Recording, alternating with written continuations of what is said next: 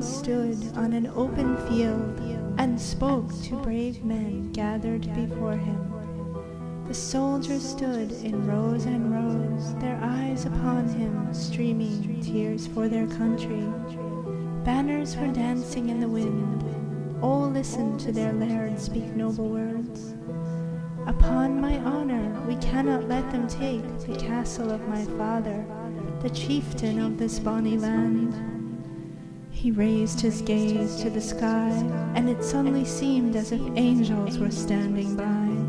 He cried out, "O God, we cannot die this day, and let the dark ones rule our land." Overfell them all came a strange long silence, then lo, the sounds of distant beating wings, and a golden light came blazing from the west. Lord Bowen now stood with shining eyes, and commanded with a king's grace, "O brave men, do now lay down your swords, and go thee to thy good homes and families. Do this, I say, for I know we shall not perish in despair. This day all felt great wonder and marched lightly homeward, shouting with joy, for in the distance they saw bright angels and heard their battle cry.